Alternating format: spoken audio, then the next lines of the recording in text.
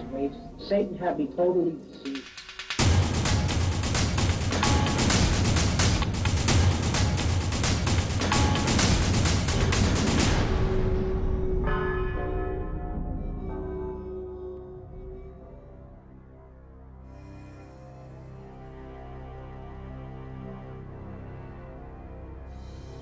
Lucifer, Beelzebub, Belial, Prince of Darkness, the Wicked One, Old Nick, Mephistopheles, Satan. The devil goes by many names and has had many faces over the years. But who exactly is he? What does he look like? His very existence has been a source of debate within the Christian church since its beginning. His role within God's scheme has been argued back and forth throughout the ages. Here we will show you the devil in all his guises. Judge for yourself if this supreme evil still walks the earth, tempting, seducing, and corrupting those of little faith. All religions have devils and demons, forces of evil that seek to harm us. According to scientists and other secular scholars, these devils and demons are a means of labeling those unseen and often unjust forces of nature that cause us harm. An evil supernatural being must surely be behind it all. The word Satan means adversary, and the term appears in both the Old and New Testaments. So we see in the New Testament the devil as a chief of a horde of demons, a being who is able to possess and obsess human beings, a being who is able to tempt humans. And of course, the most dramatic moment in the devil's part of the New Testament story is the temptation of Christ himself. Since then, Satan has been attacking both God and man. He walks about like a roaring lion, seeking whom he may devour. So the devil here appears as a fallen angel, a being of great power that God has created, which has chosen to do evil, has led many other angels astray, and they have become demons, and then is also doing his best to lead human beings astray. But according to the Christian faith, the devil's powers are not limitless. According to the New Testament, the devil's final defeat will be when Jesus Christ returns in the second coming and casts Satan into a lake of fire. Throughout the ages, the devil has been represented by many and varied imagery. As a snake, as a man, a beast with horns and a tail, as a nightmare with bat's wings. The devil's image today in most people's minds and in cartoons and movies and so forth is almost become kind of humorous. So we all know that he's red, that he's got tail and horns, he carries a pitchfork, he's got hairy legs and so forth. This is our stereotype of the devil. The devil really represents, is either a real creature or at least a metaphor, a powerful metaphor for a real creature which epitomizes the power of evil in the world. And so we've got to take that idea seriously. Other impressions of the devil are far less flattering, but it's still an image that has stayed with us throughout the ages and certainly won't be disappearing overnight. Witches and werewolves had been part of our folklore for many centuries before the Christian church took an interest in them. But all this changed during the 15th century when the Catholic Church decided that a deal with the devil was a means by which witches gained their magical powers. This deal was called an infernal pact. The concept of selling one's soul to the devil is nothing new. The most famous tale, or should I say infamous tale, of an infernal pact is that of the German doctor Johann Faust. Dr. Johann Faust lived around the late 15th century. He taught in the German universities, told fortunes, and did conjuring, and claimed to have sold his soul to the devil. His life has served as inspiration for numerous books, and in the first story published about him, Faust apparently sold his soul to the devil for 24 years of youth, magical powers, and knowledge. And although the Christian church never produced any real proof that such infernal pacts had taken place, it issued edicts that declared war on all practitioners of the black arts. Any supernatural event that was not caused by God must belong to the devil, and must be stamped out. To help expose those in league with the devil, In nomine Satanas, Lucifer excelsis Dei. In the name of our most exalted God, Satan, Lucifer, I command thee to come forth. Come forth. handbooks detailing the practices of witches were published. The most famous of these was the Malleus Maleficarum of 1486. Translated, it means the witch's hammer. In Scotland, King James I presided over one of the most famous witch trials in Europe, the North Berwick Witch Trial. The 5 women standing trial were accused of using witchcraft to kill the king. After being tortured, they all confessed to the charge. Their leader was Anne Simpson, who confessed to performing satanic rituals in the church, with the devil appearing and demanding that all witches present do penance and kiss his buttocks as a sign of duty. This and other acts of sorcery were carried out, all in the attempt to kill the king, and all were unsuccessful. After this trial, King James went on to write his own guidebook about demons and witches, entitled Demonology. In it, he stated that assaults of Satan are most certainly practiced and the instruments thereof merit most severely to be punished. But it wasn't only the village wise women who were the targets of this witch craze. No woman was safe, and in fact, whole villages would have their entire adult female population decimated in a witch hunt. And being a man was no guarantee of safety either.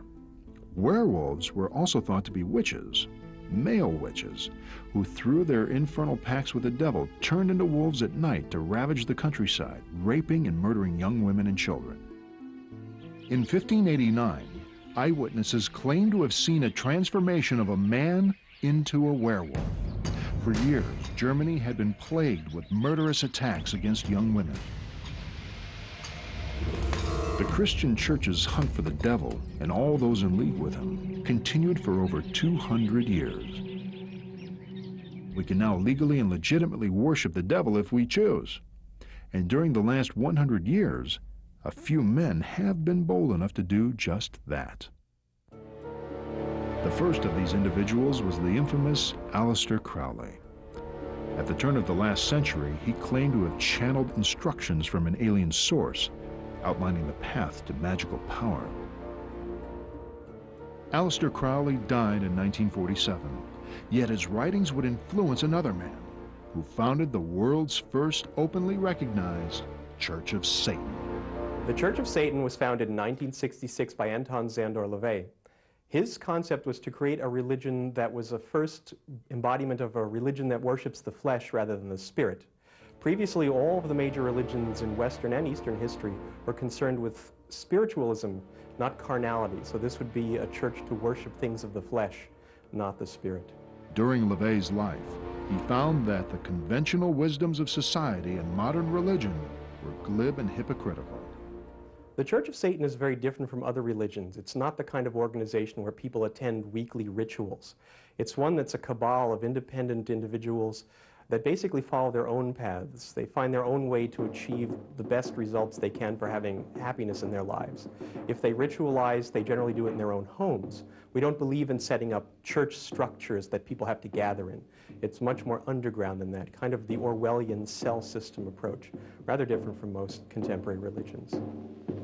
This religious group has created controversy since its inception, and yet it has also attained visible recognition and acceptance within society, with the U.S. Army including a section on Satanism in its Religious Services Handbook.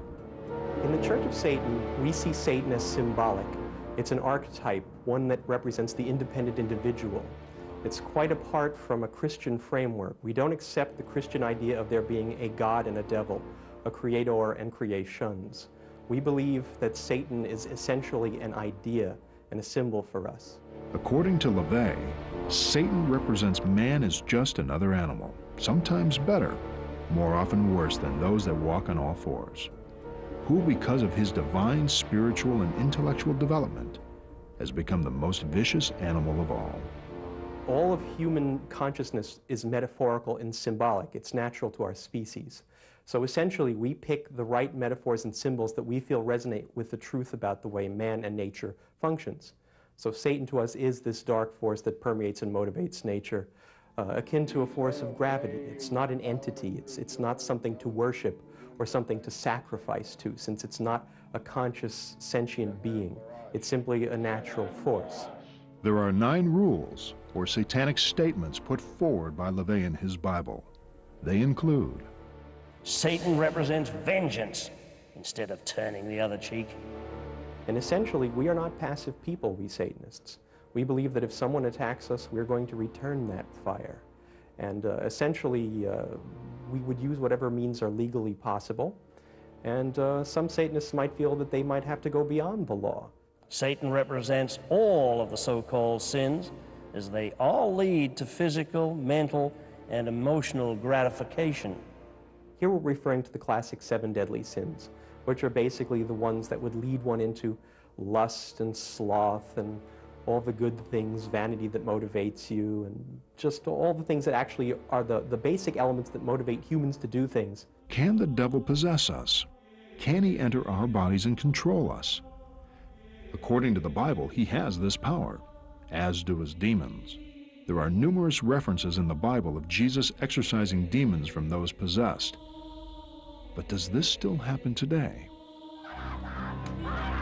In the early period of the Catholic Church, exorcisms were very common and were even done by those with the simplest of faith.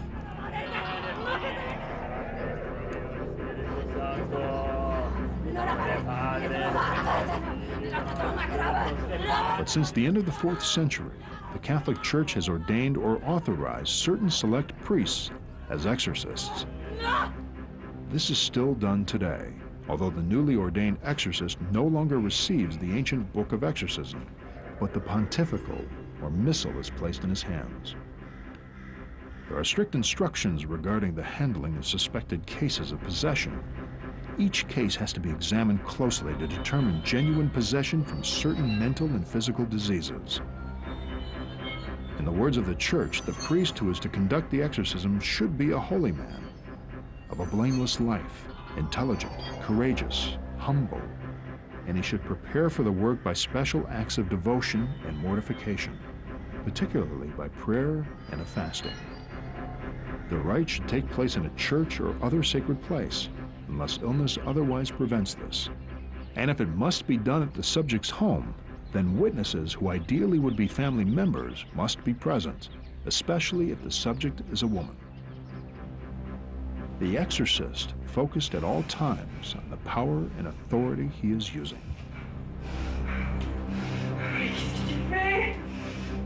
The Blessed Sacrament is not to be brought near the subject during the exorcism.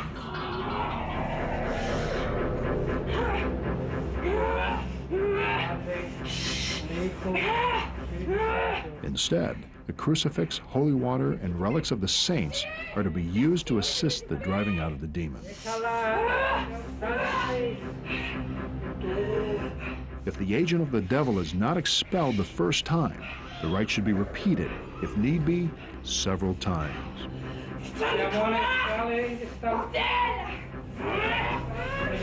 Do specifically ordained priests carry out all exorcisms? Unfortunately, no. Dr. Rebecca Brown, who has written the books He Came to Set the Captives Free and Prepare for War, makes extraordinary claims of having personal contact with demons, including Satan himself. There are gut-wrenching claims of sacrifice and orgies in Dr. Brown's book. I watched in utter horror as the young man tied to a cross had spikes driven into his hands. I will never forget the stench of the burned and tormented flesh, the screams of the victim, his writhing agony.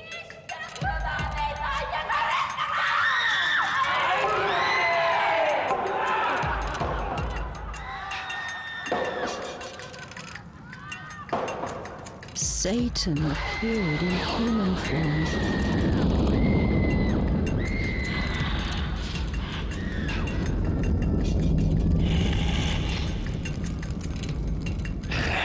Threw his head back and gave a howl as a spike was driven through the man's heart, pinning it to the cross, killing him. The crowd went crazy, screaming and laughing in crazed ecstasy at the victory. They loudly proclaimed all victory and power and honor to their father, Satan. Satan vanished shortly after that to go on to the next Black Sabbath sacrifice. At his departure, the meeting turned into a sex orgy, human with human, and demon with human. The bizarre claims continue throughout the book.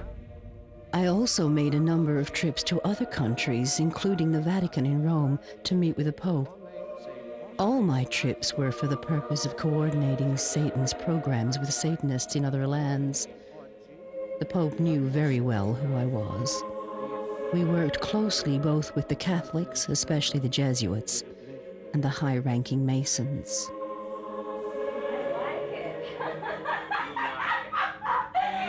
In her book, He Came to Set the Captives Free, Dr. Brown recounts the story of Elaine, a female patient of hers who was a former high priestess in a powerful underground satanic cult known as the Brotherhood. Dr. Brown never disputes any of the claims Elaine makes.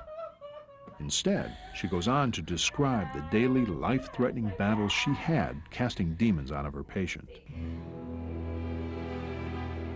The demons began to surface and speak through Elaine. I will never forget that first demon. I am Yargog, the demon of death, and you are all fools. Suddenly a shining figure appeared. This shining figure, presenting himself in radiance as an angel of light, was actually the Prince of Darkness, the Prince of the power of the air, ruler over a vast kingdom of evil, Satan himself.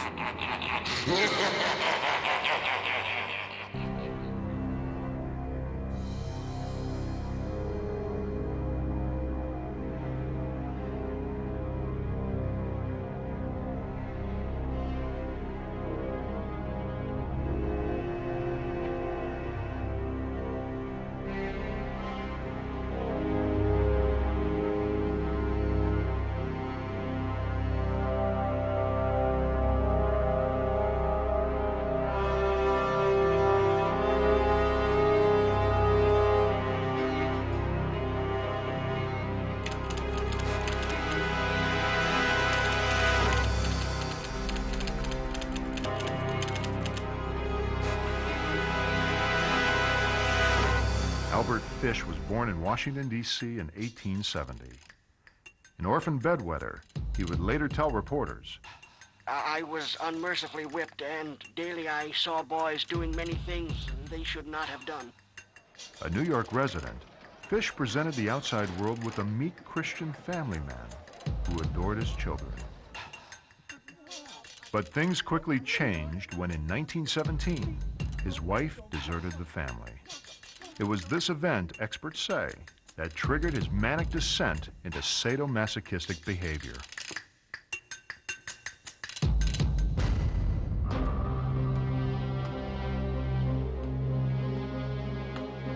He began to suffer from hallucinations and became obsessed with the religious concept of self-punishment.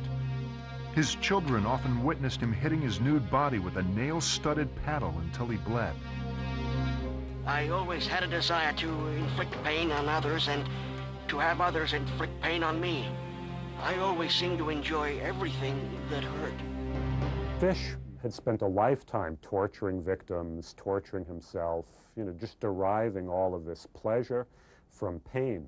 And cannibalism really, in a sense, was the only thing he hadn't tried. Fish was known to police as a minor nuisance, but nobody had the slightest idea of the scale of his activities. The police report later recorded, on June 3, 1928, Fish, calling himself Frank Howard, arrived on the doorstep of Albert and Delia Budd's apartment in New York City. He was there in reply to young Paul Budd's advertisement in the newspaper.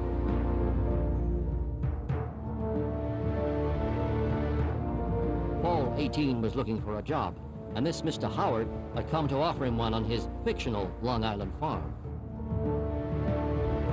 Delia persuaded the old man to stay for lunch. Even though Albert Budd wasn't very impressed with the way this Frank Howard looked, he did seem credible and he knew how eager his son wanted to work.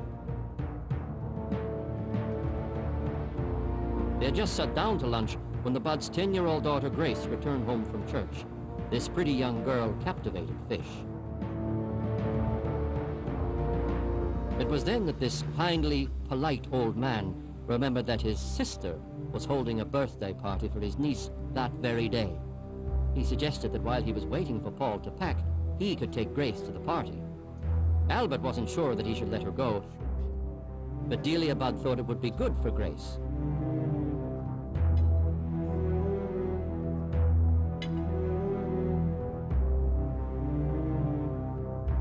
It was the last time that Mr. and Mrs. Budd saw their daughter, alive or dead.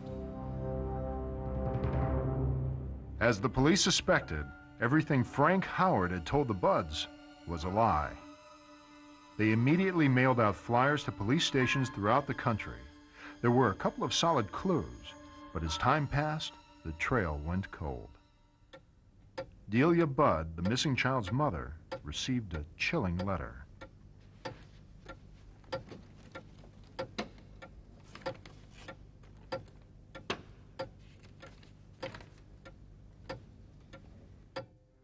On June 3, 1928, I came to your house.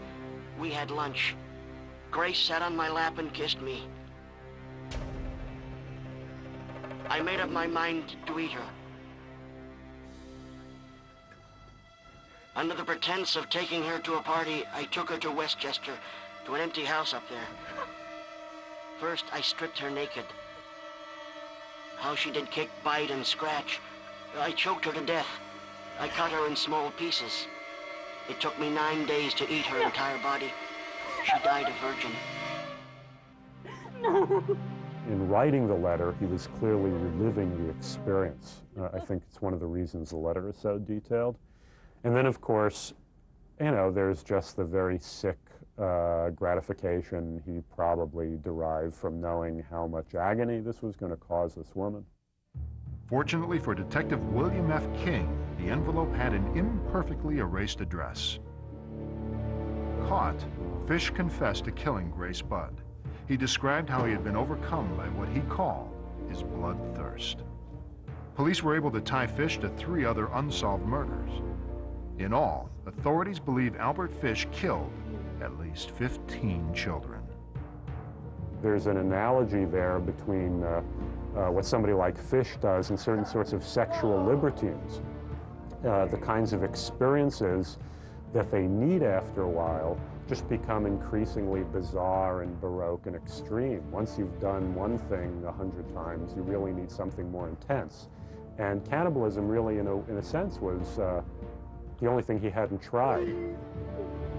Police were amazed at the matter-of-fact way he described his cannibalism. It was like a housewife describing her favorite methods of cooking. Doctors were shocked by the level of his sadomasochism. X-rays revealed Fish had inserted up to 29 needles in his pelvic region. Despite this evidence, Albert Fish was deemed to be legally sane and found guilty of the murder of Grace Budd. On January 16, 1936, Albert Fish was executed. What possessed Albert Fish and others like him to consume the flesh of another human being?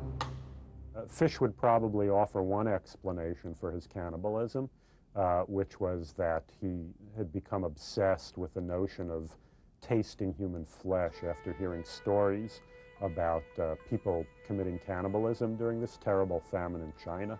Fish was a very, very, very exceptionally deranged human being who really ultimately indulged in every known perversion.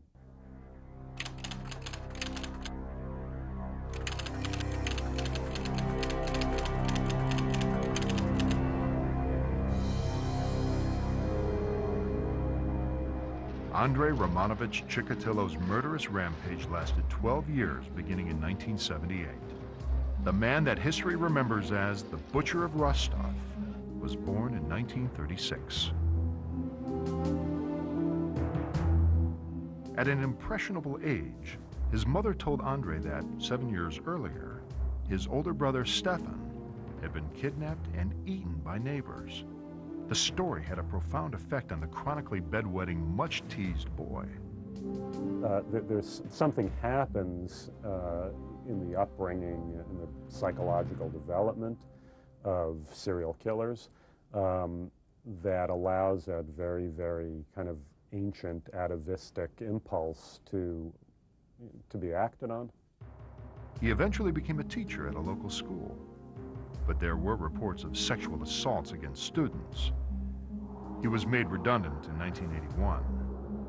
Experts had profiled his modus operandi. He soon found a job as a supply clerk at the local industrial complex. The job entailed a lot of travel, which took him to many railway and bus stations. It was there that they found his victims. Chikatilo preyed on the weak and vulnerable, particularly young vagrants.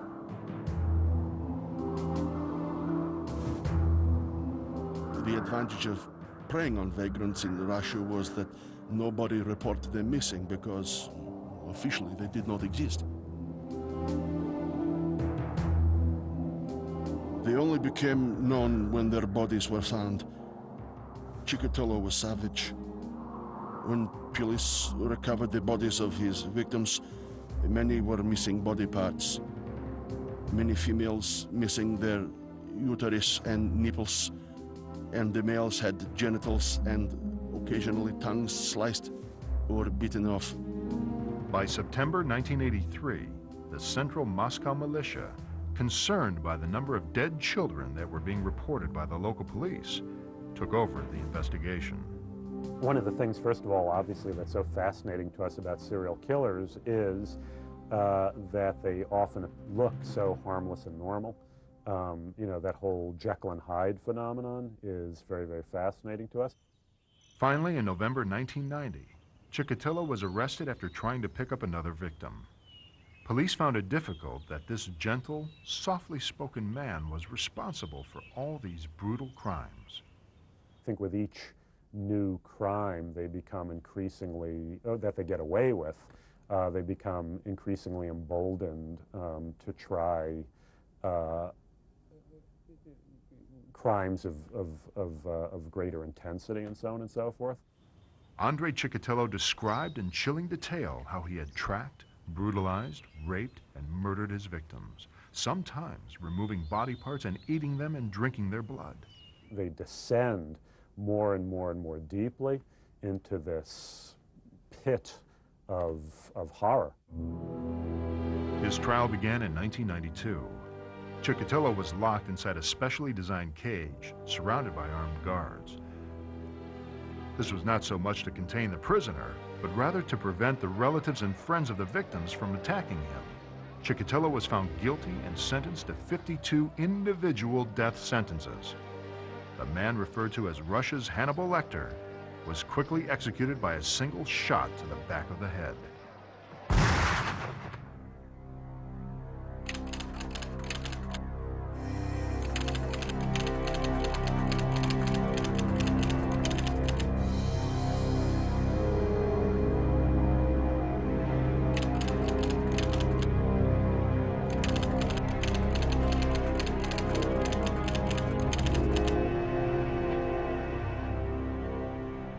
Fred and Rosemary West met in the summer of 1968. Rose, a rebellious 15-year-old of incredible easy virtue. Fred, a convicted thief and child molester, and father of a 4-year-old girl who had deserted his wife, murdered and dismembered a mistress and her unborn baby just in the previous few years. It's a match made, well, not in heaven, then certainly in hell. While Fred's in prison for stealing, Rose kills Fred's stepdaughter. And when the child's mother comes asking difficult questions, Fred kills her too. The Fred and Rose love pact would be signed, irrevocably drenched in blood. And a sickening foray into sex, slavery, and murder had begun. In the year 1972, the world was learning about Vietnam, Henry Kissinger, and Richard Nixon, Watergate, and life after the Beatles. Fred and Rose go looking for a new place to live and find the answer to their dreams, 25 Cromwell Street. Fred likes it for its roomy cellar. Rose is caring for their two daughters, Heather and May. The couple hires Carolyn Owens as their nanny, but her job description quickly grows. She's made a prisoner of the West's sick sex and torture fantasies. She escapes and eventually goes to the police. While they're waiting for the trial, another girl moves in, but she will never leave. Linda Goff will become the first permanent resident of Cromwell Street. Despite Carolyn Owens' testimony, the magistrate simply cannot believe anyone is capable of such depravity, and he leaves the West with a fine. The West's son Stephen is born, and they celebrate by going straight out and abducting 15-year-old Carol Ann Cooper. Fred enlarges the cellar. It's getting crowded, and he tells a neighbor he plans to improve it with sound insulation. Author Joe Siracusa has researched serial killers and the nature of evil, and nothing compares with Fred and Rosemary West.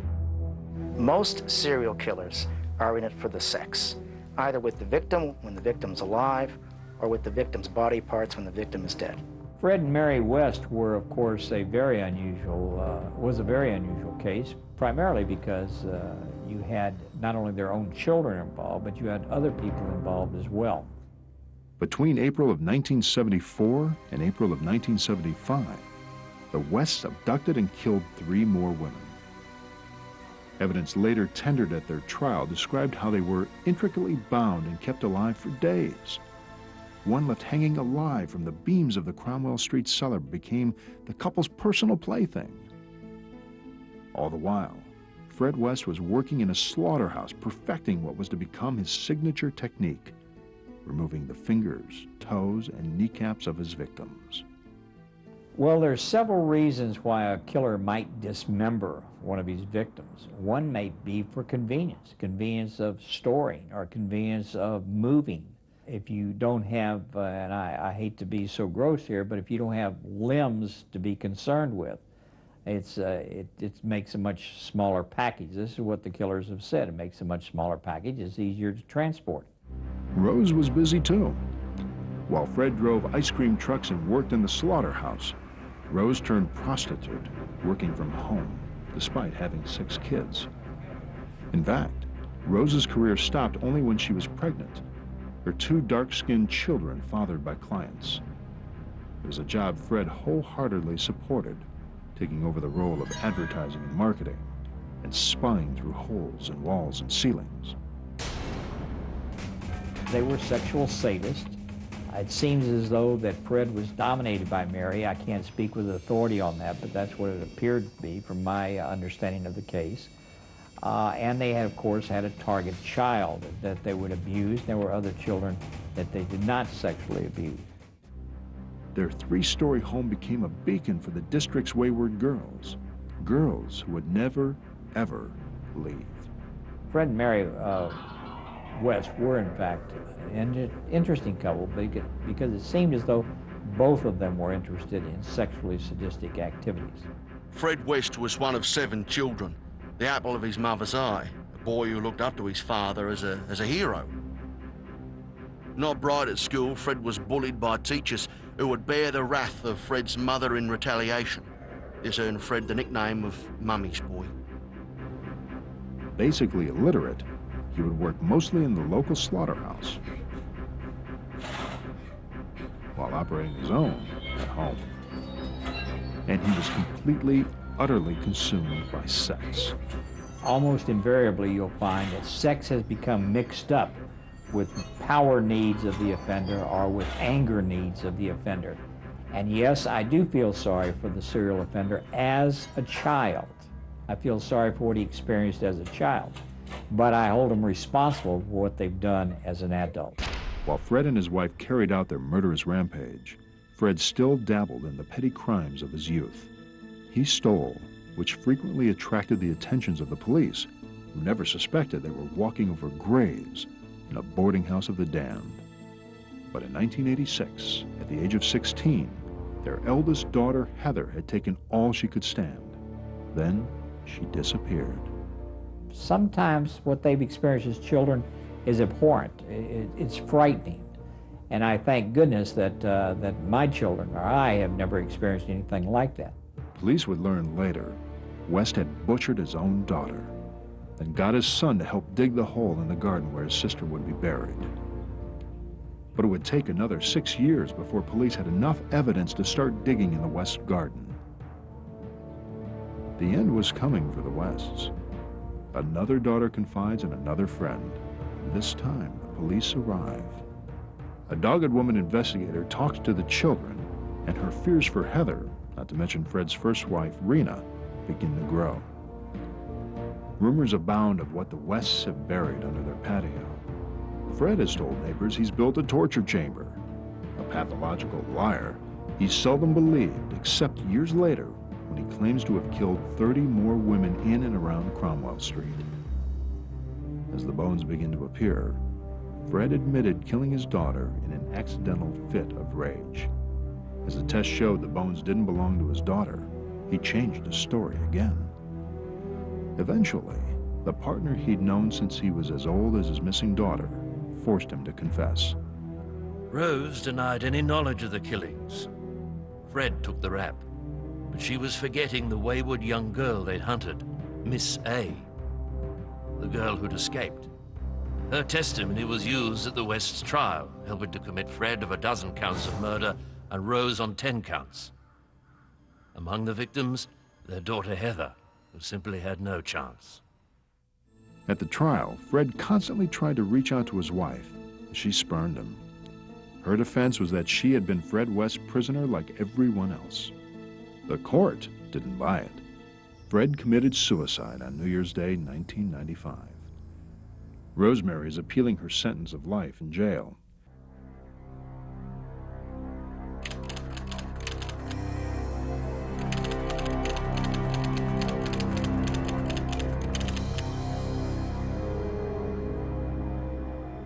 While the people of Hyde went about their daily business, a respected family doctor quietly murdered at least 15 of his patients.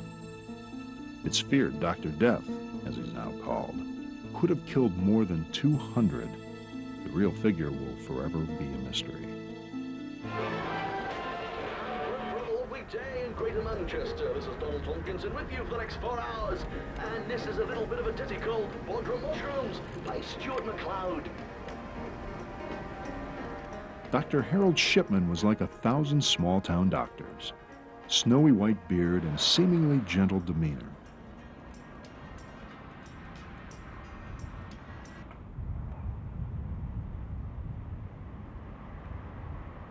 So dedicated to his practice of mostly grandmotherly old ladies, he liked to make surprise house calls.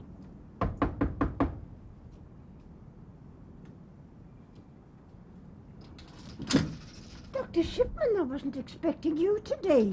Come in, come in.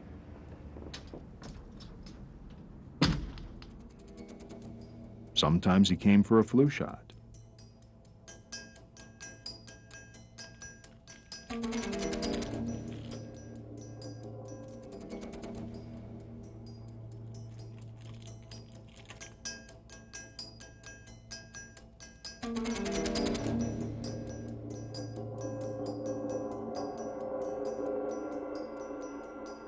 And of 81-year-old Marie West, suspected for a moment that she was to become his first known victim that March of 1995.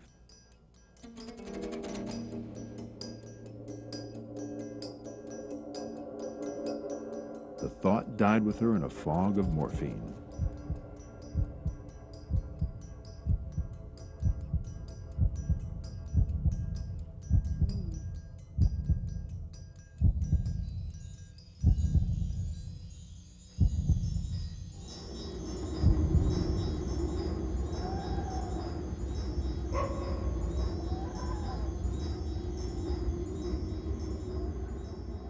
In the beginning, it almost involved entirely around our church.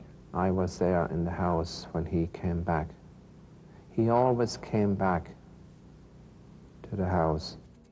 Harold Frederick Shipman was born in Nottingham in 1946. A bright student who went to the best schools and excelled at rugby, psychiatrists say the evil in Fred Shipman was triggered when young Shipman watched his mother succumb to the ravages of cancer. Fascinated, he saw her last days as doctors administered morphine to take away her pain. It was to begin young Shipman's lifelong obsession with medicine and with death. He lost his own mother when she was very young and he was young, and maybe this is that's not a reason for murdering a vast number of people. I certainly know from my own knowledge of people here in the parish, I have no hesitation in saying that it's at least 190 and many more. Shipman studied medicine at Leeds University and married young when his girlfriend got pregnant. Life was happy for a time, until doctors at his first medical practice noticed strange disappearances from their medical cabinet. Shipman admitted he was a drug addict. By 1995, Shipman no longer had an addiction to drugs. He was hooked on something far more seductive, the power of life and death. He didn't need an excuse. He was sometimes just called on spec. Say, for example, I was passing by and I just thought I'd drop in and see how you are. And we're taking special care of the older people. These very trusting ladies would just roll up their sleeve and say, that's fine. Over the next 3 years, the killings became increasingly more frequent. There were 7 in just 1 month. For a monster, Shipman had the perfect cover. A trusted family doctor on his rounds, sometimes killing patients even as friends and family looked on unaware. Investigating police would later marvel at his chilling calm, his icy confidence. Mrs. Meadow was still in the chair where she died. He never looked at her, but he immediately confronted, and that's the word I would use, confronted the 3 girls. No sign of sympathy or compassion. And his opening words, and they still ring in my ears, you know your mother had a heart condition, don't you? And she wouldn't accept treatment and she wouldn't go to the hospital. So she's only got herself to blame. But the foul stench of death was starting to settle around Shipman. The people of Hyde were starting to notice a disturbing pattern. If he got busy, he'd send people in for natural remedies sometimes. It was a very big surprise to find out he'd been doing what he was doing. On this side of the street, we were curing him, and on the other side of the street, he was killing him. Doctors in a neighboring surgery were among the first to pay attention. Dr. Linda Reynolds knew Shipman well. Under British law, it takes the signatures of 2 doctors on a death certificate before a body can be cremated. And when Dr. Reynolds realized Shipman was cremating patients at the rate of 1 every 10 days, the feeling of unease grew to horror. Slowly, the doctors started gathering evidence, but others had noticed too. Father Dennis Mayer of St. Paul's Catholic Church in Hyde says the disappearance of so many of his parishioners sent a chill down the back of his neck. So I began phoning the police, giving them the names of parishioners who had died, and said, maybe you ought to inquire into how she died. Undertaker Deborah Massey had also noticed the extraordinary amount of work being supplied to her by Dr. Shipman. I noticed that they were all elderly women who lived alone, and all of them had died either in bed or sitting up in a chair. Father Dennis Mayer took his concerns and confronted Shipman. He just ignored me, carried on in the same vein, and said, by the way, there will be no problem about issuing a death certificate. Just call down to my office in the morning at 9:30. I know why she died. Of course, now we know he did. Eventually, Father Mayer and the undertakers took their suspicions to police. They later dropped the investigation for lack of evidence. In the time it took for detectives to reopen the case, another 3 women, including the town's former mayor, would die. At Christmas, one of the undertakers told Dr. Shipman he would have to be good for the holidays. Shipman laughed and told her that wasn't possible. There were bodies pending, something she took to mean some of his elderly patients were unwell. Sure enough, that night the undertakers were called out again to another of Dr. Shipman's patients. During all this time, Shipman lived a normal life, attending community meetings, getting his photograph taken for the local newspaper for helping raise money for charity. Only one aspect of his life seemed different. His home was strewn with rubbish, much of it the records of his dead patients. The Shipmans lived like pigs. Having been confronted by the undertakers, Shipman stepped up his schedule.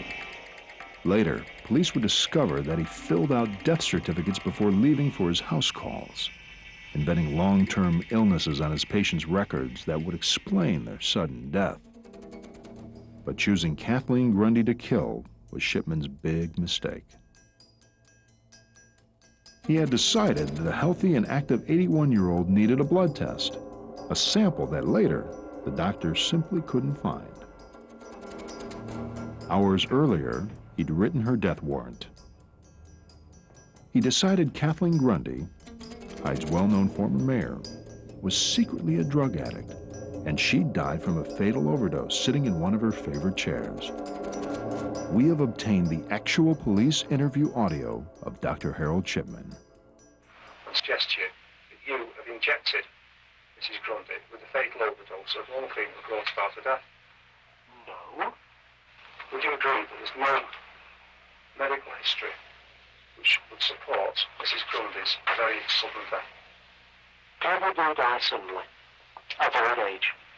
They just wear out. Even that might have worked, but for the first time, Shipman got greedy. He forged Kathleen Grundy's will on his office typewriter, leaving her entire 400,000-pound fortune to him. Suspicious, Grundy's daughter, Angela Woodruff, went looking for the 2 people who signed this mysterious secret will. They told her they signed a piece of paper for the doctor, Harold Shipman. It's up to you that you are responsible. You're the author of the letters. You manufactured the will. You forged the signatures. And I'm sorry I couldn't do it. Angela Woodruff went to the police. The investigation, abandoned through lack of evidence, was reopened. So were a lot of graves. The evidence against Shipman came quickly. In all, 15 bodies, buried over a period of 3 years, were recovered. All were Dr. Shipman's patients. All show lethal traces of morphine. The levels were such that this woman actually died from the toxicity of morphine, not as you wrongly diagnosed. In plain speaking, you murdered her. No. The time now by my watch is 17:12 hours. I will switch off the tape. I've heard of people dying over 18 years ago, and the families are now certain that she was one of his victims. So what he did was very evil, and there's no excuse for it. It's intrinsically evil. He wasn't psychologically flawed. He was a very clever man. He was very, now we know, very callous and a very deceitful person. Harold Shipman was tried and convicted of 15 killings. He'll spend the rest of his life in jail. Dr. Shipman cannot be forgiven for what he did because he has never in any way shown any sign of remorse. And up to this moment in time, this very moment in time, he's sitting in prison saying, I never did anything wrong.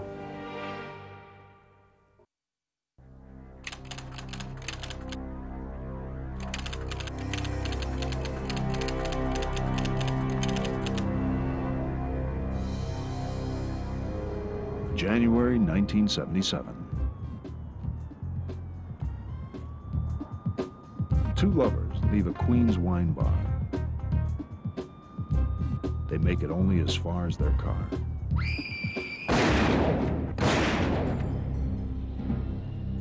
Veteran 43-year-old Detective Joe Coffey takes special notice of the wounds that claim Christine Freund's life. Shot in the head with a large caliber weapon, it reminds him of the injuries in identical attacks on Joanne Leonine, Donna LeMay, and Donna Laurie. At one time or another, written up as mob hits gone wrong. David Berkowitz was a postman, as you know, and he began shooting couples as they sat in parked cars in New York City. And it was not something that he impulsively acted on. It was something that he thought about. He did not pre-select his victims, if you will. He would go out in search of victims, and he would seize upon victims of opportunity. Barely 2 months later, he struck again. The interesting question is, was he mad or bad? And that was first posed by Dr. Park Elliott Dietz, a forensic psychiatrist and friend of ours. And the answer is he's bad. I mean, he was not a mad person. He was not insane, to use layman's terms. He was, in fact, a bad individual. By now, fear was beginning to infect the entire population. The .44 caliber killer. A crack team of investigators was formed, but Operation Omega didn't have much to go on. That was until April 17th, 1977, not far from where the killer's first victim had been gunned down outside her home the previous July. 18-year-old aspiring actress Valentina Siriani was with her 20-year-old boyfriend Alexander Assau. It was 3 in the morning when another car simply drove alongside. They were both shot twice. Only this time, the .44 caliber killer left something other than the bodies of his victims. This time, he left a note and his name. Dear Captain Joseph Borelli, I am deeply hurt by your calling me a woman hater. I am not, but I am a monster. I am the son of Sam. I am the monster, Beelzebub, the chubby behemoth. I love to hunt, prowling the streets looking for fair game, tasty meat. Poorly written and riddled with spelling mistakes, the letter appalled the mayor of New York, who knew the media would love this story. Oh, they did. Sam became an instant celebrity. Profiling, as we used it in the behavioral science unit, is not what most people associate with profiling. It's not going to solve crimes. It's intended instead to help the police narrow the focus of their investigation to a particular type of person, not a particular person. But the son of Sam was enjoying his notoriety. Newspapers had made him a celebrity, and he wanted to throw some fuel on the fire. Hello from the cracks and sidewalks of New York City, and from the ants that dwell in these cracks and feed in the dried blood of the dead that has settled into the cracks. Don't think because you haven't heard for a while that I went to sleep. Sam's a thirsty lad. He won't let me stop killing until he gets his fill of blood. At the request of the police, parts of the letter were withheld. The secret passages offered alternative names that the killer invited police to check, telling them to get off their butts and knock on coffins. On the nights when he could not find a couple, he would frequently go back to locations where he had previously killed, and he would unload his weapon, and he would dry fire and recommit, quote, recommit, end quote, the crime. The only man who knew he was safe was David Berkowitz. He joined the Army at 21, who, ironically, taught him to shoot. By the time he left 3 years later, he was an excellent marksman. Hi, how are you? But it proved well off target in his relationship with women. Wow. Hi, how are you? Oh, yeah. How are you, sir? Oh, great. I got lots of money, huh? Time to burn. Later, he'd tell psychiatrists he'd had sex only once in his life, in Korea. Oh, God, if the guys back home could see me now.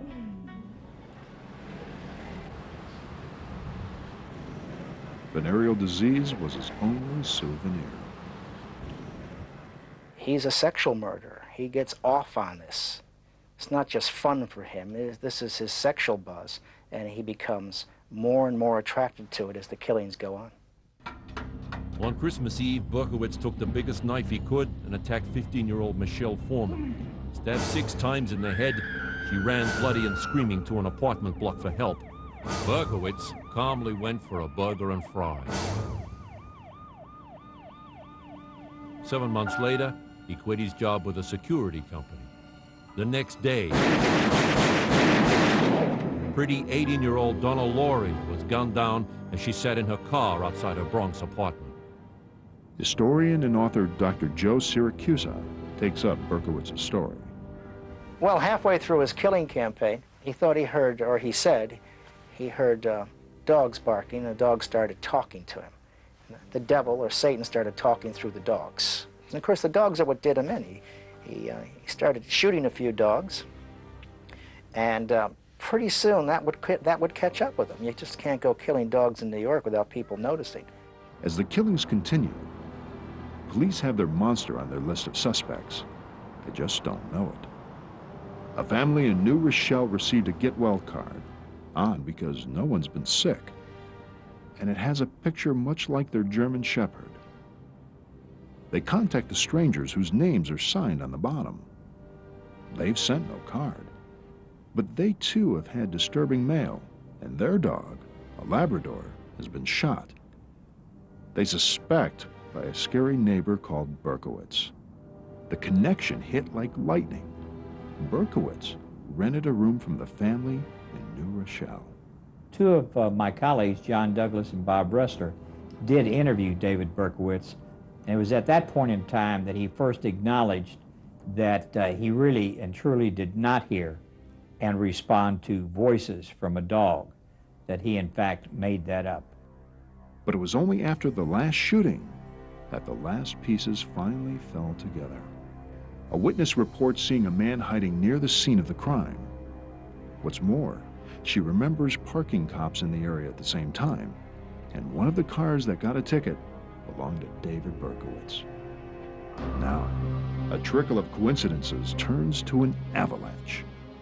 The policeman who called to check out Berkowitz's ticket is the daughter of the family who blamed him for shooting their dog. Not only that, Berkowitz is suspected of starting a fire outside a neighbor's front door. A neighbor who happens to be a sheriff's deputy. An army of police closes in on Berkowitz's apartment. They watch him walk out carrying a brown paper bag. They swoop, and Berkowitz smiles. Hi, my name's Sam. He smiles all the way to the courthouse, where he's ordered to spend the next 365 years in prison.